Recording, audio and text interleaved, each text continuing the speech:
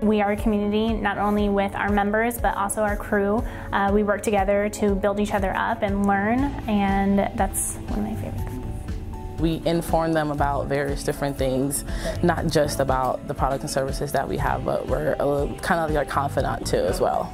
Being a member advocate, doing what's in the best interest of the member. To me, it's a pleasure to work for a company that's honest and genuine, and that's what my job consists of. I have to honestly deal with members, honestly look for their best interests and make sure that they are doing everything in their power to be well-rounded financially. Always doing what's best for the member. We've always strived and been taught as a crew member that it's about the member. If it is right for them, that's great. If it's not, set them on the path that will help them. Doing what's in the member's best interest, always thinking about their financial well-being as well as your own.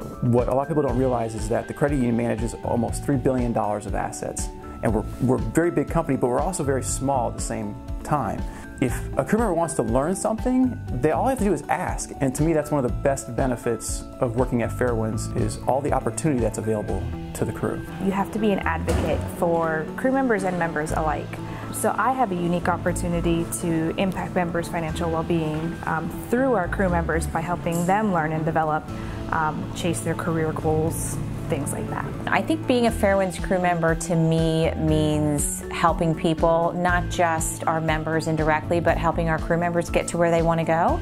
To me, there's no greater story than when someone starts out at an entry-level position and is able to promote within a company and reach new heights and new career status and just keep growing. I mean, that's the best thing.